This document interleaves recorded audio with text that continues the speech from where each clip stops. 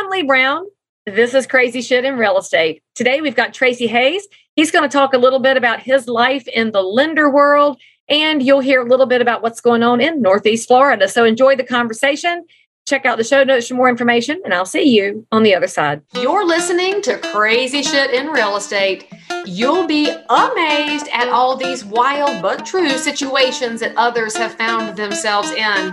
Because on this show, you'll hear uncensored, unbelievable stories from the world of real estate. I'm Leigh Brown. Let's dive right in. Before you get the rest of the story, I'd love to share a quick message from today's sponsor. If you've never heard of Follow Up Boss, you're going to love it. And it's going to get you organized in a way that will actually impact your business for profitability and for better excellence with those you're serving. For more information, go to followupboss.com/crazy. So talk to me a little bit. Who is Tracy Hayes and what is real estate excellence? And give me a little backdrop. Yeah. So I've been in the mortgage business for 17 years. Started at Quicken Loans back in 2005. I chased my now wife to Michigan. And at the time, they were hiring about 120 people a month, putting you through a 30-day training, and boom, you were out on the floor because you didn't need the licenses like you need now. Right. And after 8.5 years there, I was already working from home because we made our way to Florida because my wife's from Florida. And then I started working with Loan Depot in the call center environment. But after 12 years of that, there's a little burnout in the call center situation. So I jumped out into the retail world. Most recently, spent the last 3 years actually with a large builder here in town, doing a lot of their lay down loans, basically, but volume, which I'm used to, obviously, from the call center. So it's great from that standpoint.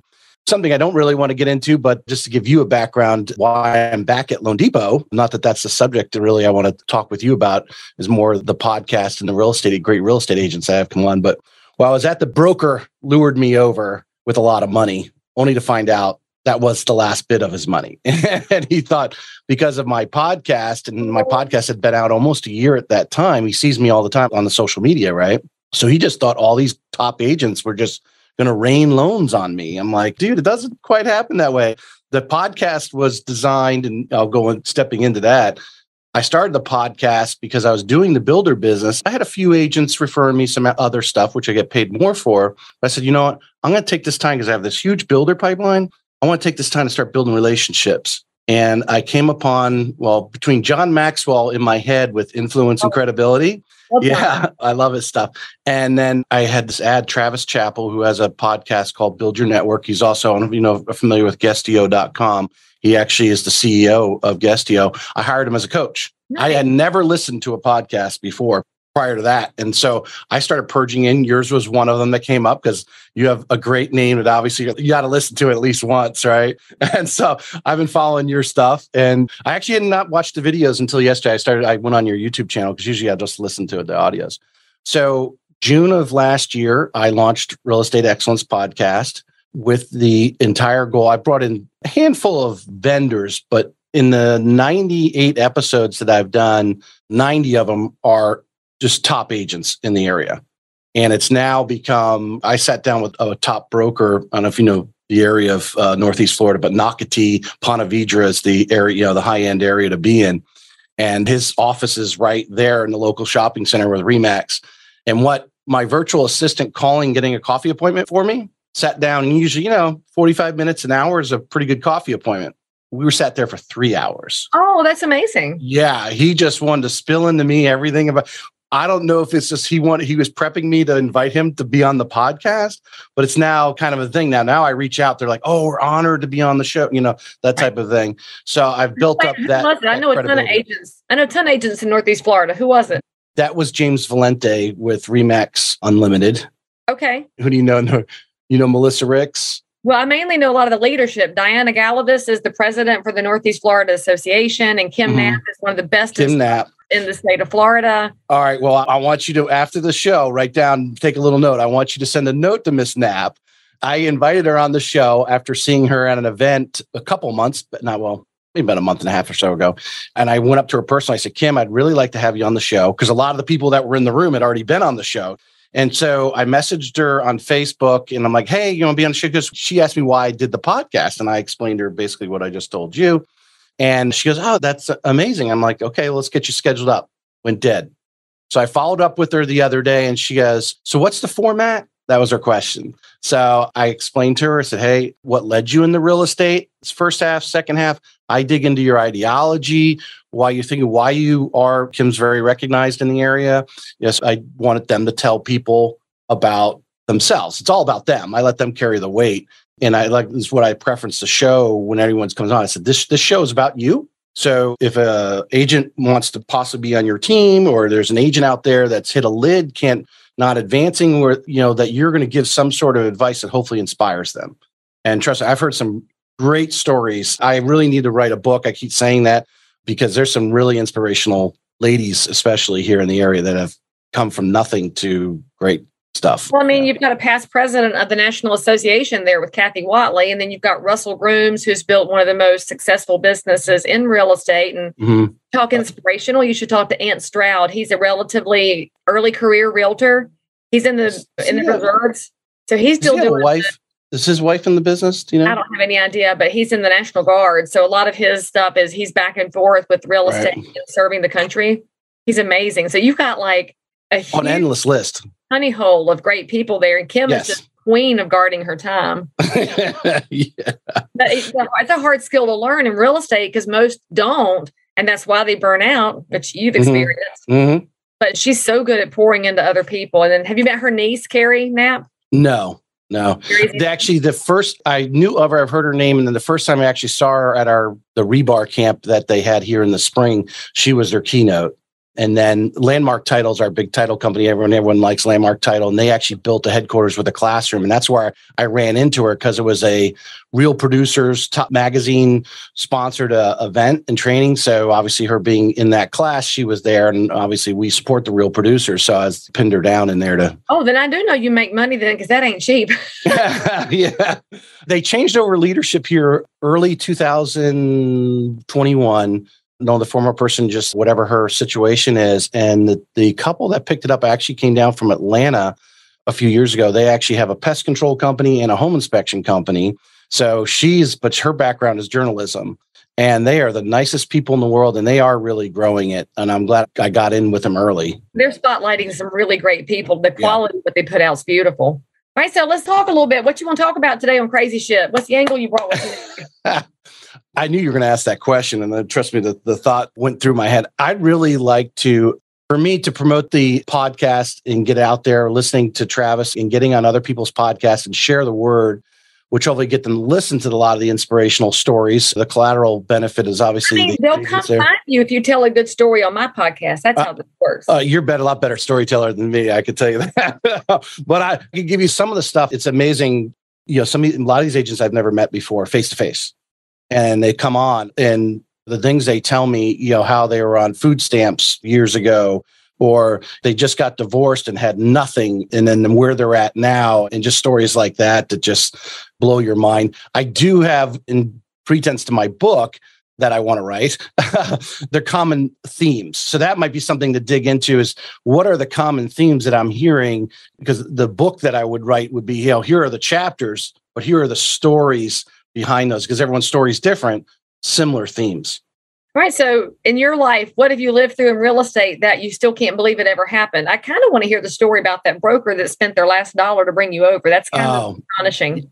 Okay. But also, and we won't call any names, but no, of course in real estate and in mortgage and everywhere in our space, we do have people that will absolutely put all their money in one space, and then they figure they can sell their way out of the hole instead of thinking about all the financial repercussions of not having a foundation. Right. He wanted me to come over, run his branch here in Jacksonville, and he would go open more branches, because his immediate goal, the short-term goal, was to be a correspondent lender and then eventually become a lender. And my mistake was I did not ask around it. I had 100 loans in my pipeline with the builder lender, and I didn't want to spoil that or get any conflict. So I kept it on the down low and only went to a couple of people. What I know now, after talking to people, if I asked around, I probably never would have gone over there. But he had a branch in Atlanta, and all they were doing in 21 was refis. And he told me he spent $3 million on buying leads for refinances, and they were doing it. So he opened the branch here. He had a handful of people going, but he wanted me to take over. He goes, what's it going to take? What's it going to take? he used the term, you are everywhere. And I knew what it meant by that. It's because the content that we produce from a podcast, the reels and the, so forth. I don't even have, my YouTube channel is going to launch here. I got 80 videos to boom, jump out on YouTube. Yeah. Of all these things. I procrastinated on that for so long enough. But anyway, he's like, you're everywhere. I'm like, okay. So I come over and he was building out an office. We were in a temporary office for a few weeks. And I mean, Leigh, just simple things like they had planned an event. I wasn't even there a week, in an event that they had already scheduled, a panel with some real estate agents to bring some other real estate agents in. I'm like, where's everyone's name tag? That's like standard procedure. Here's your laptop. Here's your name tag. I mean, that's real estate, right? They didn't, stuff like that. Several weeks later, mid-June, I asked the assistant, I said, where's everyone's name tag? Oh, it's not in the budget. I'm like, oh, yeah. So people quit heading into 4th of July. One of his top guys that I only saw a couple times because he had like 10 years experience. He worked at home. He did a few loans a month. His wife does well. That's all he wanted to do. And he was I did a podcast with an agent. We had set apart a room and I was bringing agents into the office. I mean, these are top people. These people are coming in the office. And on Mondays, we had our sales meeting. I would have these people actually come in and basically join the sales meeting and allow, because he was hiring all these unlicensed, inexperienced loan officers. And so I'm like, okay. And then he had a handful of processors there. And these people were, they were allowed to ask his top agent, where would they get the setting, right? I was creating those settings for him. And then we'd go do a podcast. Because I like to do it live, obviously. Because, the local people build a relationship by being face-to-face, type of thing. Yeah, so one of his top guys quits the week before 4th of July. One of his top recruits, who I think has great promise, she's actually working for someone else right now. She leaves on Friday. I'd already headed to Georgia to family 4th of July event. And she actually messaged me and said, hey, I just want to let you know I quit. And I just wanted to let you know. And I'm like, oh, and then she starts telling me this guy was probing her going, well, what if you just reported to me directly and not Tracy? And he tried to make it blame it on me. She's like, there's nothing wrong with Tracy. Tracy was being nice guy, coaching and encouraging. And at that point, me and my wife are like, yeah, we got to get out of this thing. But he had offered me a sign-on bonus, salary, and all this stuff. I was his highest paid guy. So when I came back, basically Thursday after 4th of July, I get a phone call at 5:30 in the evening. And he goes, hey, this is Tracy Matt. You're on a recorded line. You no longer work for me. And I'm like, just a breath of fresh air actually went through me. I knew it was going to be a challenge because I had to get my business restarted. Sure. No more salary, all that stuff. But the breath of fresh air went through me. And he's like, I'll ship you all your stuff. I'm like, no, I'll be up there in 30 minutes. Because all my podcast gear was all, I had thousands of dollars worth of podcast gear set up in our little studio. So find out later, he had already cut pay for the processors. I didn't even know that. Cut them again here recently. And I guess the half of them left. That was a couple of weeks ago. And one of the people that's still there, messages me and updates me on stuff like that. But his thing, and the bottom line story, and you understand this being an agent, he was very transactional. When I told him, I said, it's relationships. You've got to have a number of touches. He'd go into a real producers event and go to these top people and go, hey, I got loan officers that will come over and call on your old database that aren't responding anymore. They'd like, okay, yeah, all right, whatever. And then I had a top agent. She came on the podcast earlier that year. Was one that she was on this big recruiting thing for her boutique brokerage. So I called her up and said, hey, what can we do to help you recruit? Can we set up a panel? What can we do? She goes, I'm really busy this summer. Let's regroup in September. I'm like, okay, great. I tell him that. He goes, call her back and tell her we'll come over and teach her agents how to get more leads. I'm like, you're not an agent. I'm not an agent. And you're going to tell the broker who's like, main kind of thing is how to help her people grow their business, right? That's kind of like what a broker does, right? And he was totally just doesn't understand the business. If you've ever wondered why some realtors do more business than others, then you pay attention to them and do what they do. In fact, one of my favorite friends in real estate is Deborah Beagle. She's in the Nashville area, and she will tell you, as managing broker of the Ashton Group, that the agents who join her team on Follow Up Boss are getting an average of 2 homes under contract in the first 90 days. If you want to be like Miss Beagle, go to followupboss.com/crazy. You'll be really glad you checked it out. And frankly, so will your clients, because they'll get to use you and be amazed by your real estate awesomeness. Go to followupboss.com/crazy. It goes to the heart of what we often see in real estate is there's not a sustainability plan. I mean, your sustainability has to look long-term, and that's relationships. But it's also not having all your eggs in one basket. When you said they were built on refinance, all I can think is, man, The refinance business right now is completely dead. Zero. Now, it might come back, but I think we're a long way from that because I still don't think rates are done going up. And I've been right all year, and I'm not going to stop bragging about that because I'm so tired of people who don't understand basic economics.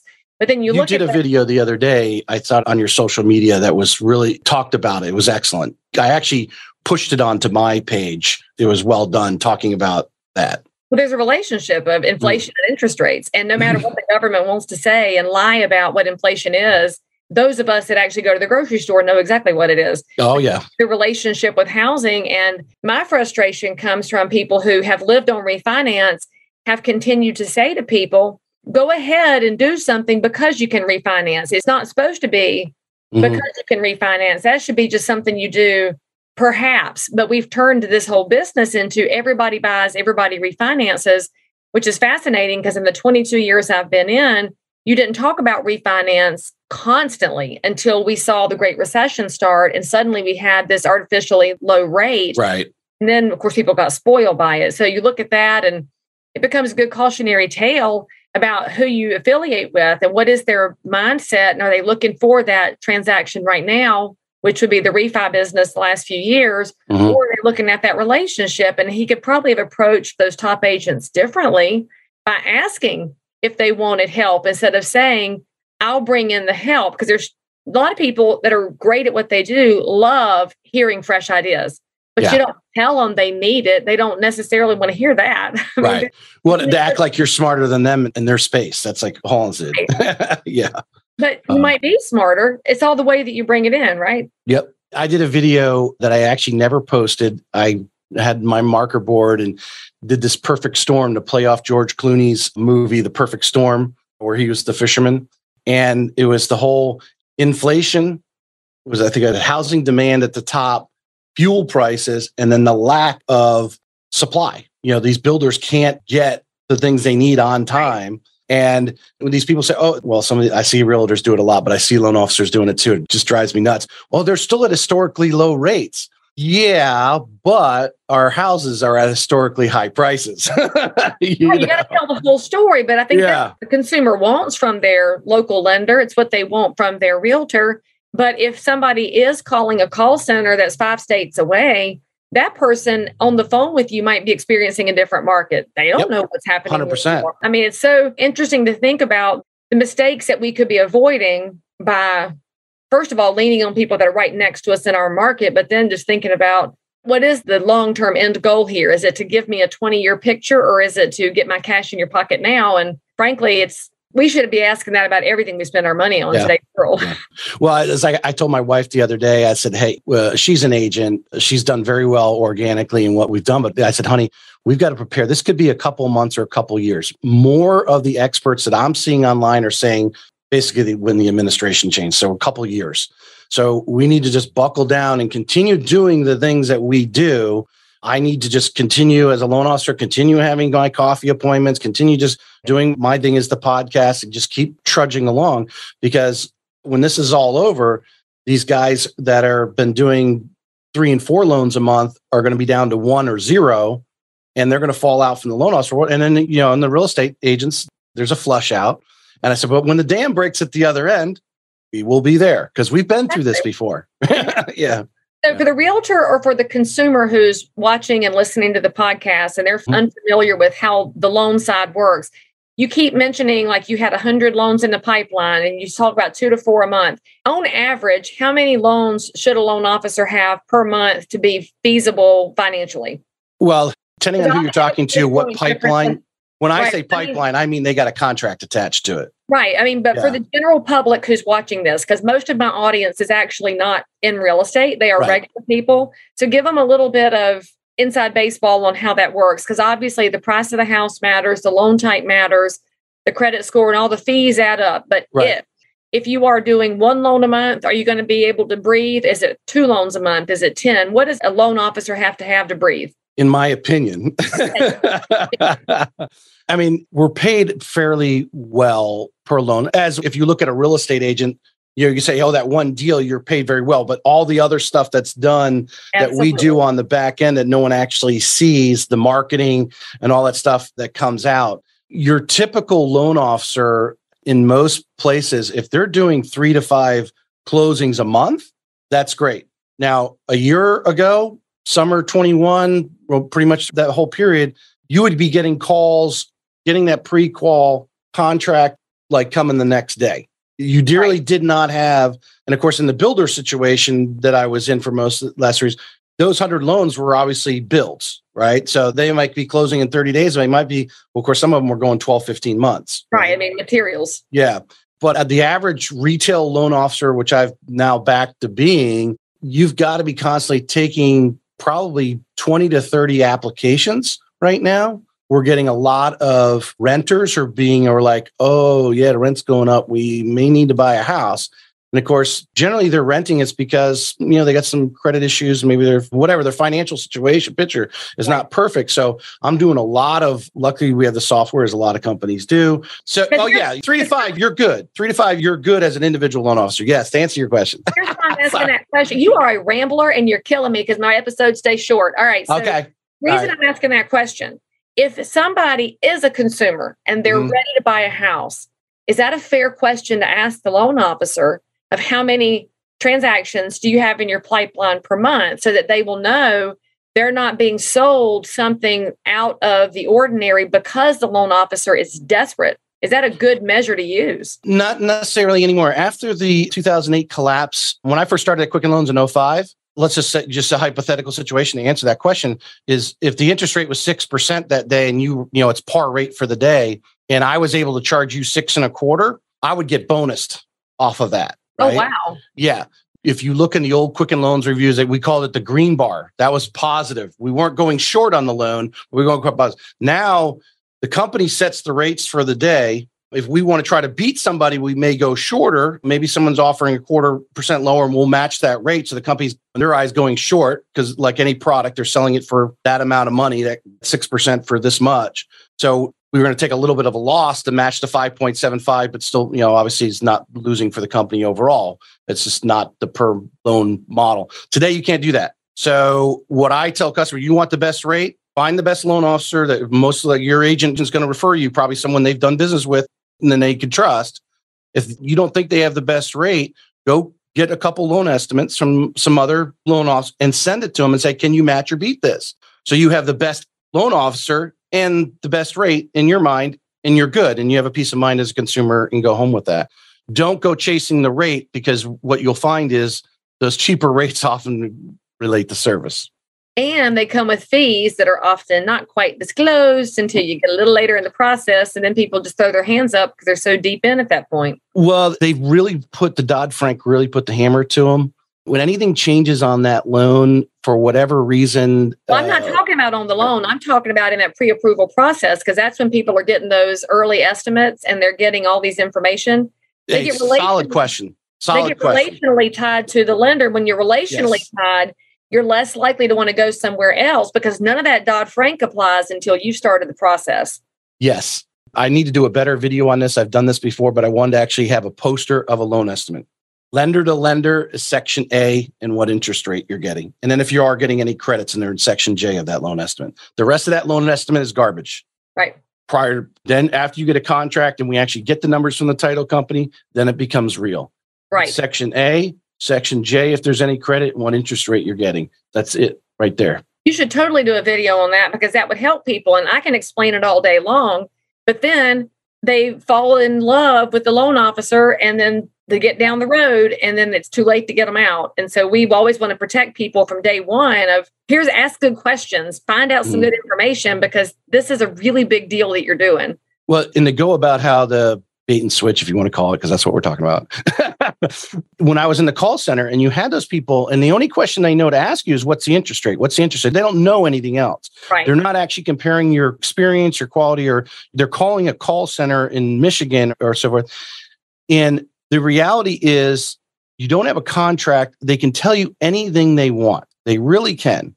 And would do it because if I don't quote them a very aggressive rate, maybe 1/4 or 0.5% lower than what it actually is that day because they don't have a contract and probably you're going to be weeks before they do and rates change every day. We have an excuse to get out. I'm going to quote you a low enough rate to get you to call me back. Right. So be prepared and understand that rate is not the question at the time. You need to shop service, and then obviously a good real estate agent like yourself, recommendation.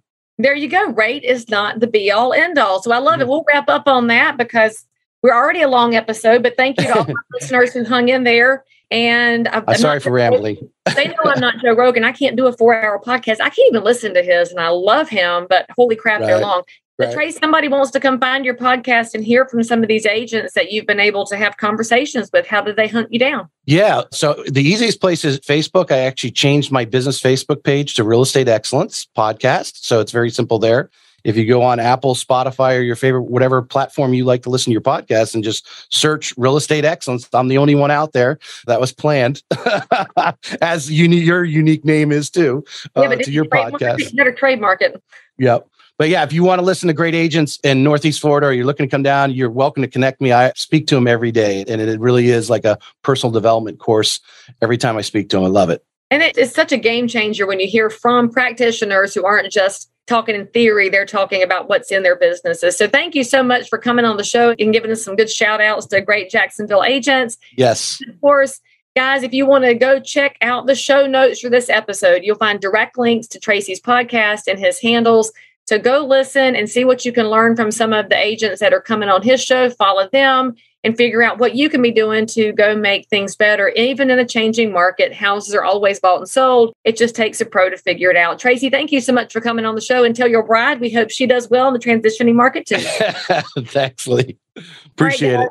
We'll see you next time. Okay, now don't forget to go try Follow Up Boss so that your business can continue to expand in professionalism, and then you can meet some more crazy people yourself. I really appreciate Follow Up Boss sponsoring this episode, but mainly I appreciate them for giving y'all double the free trial time with no credit card required.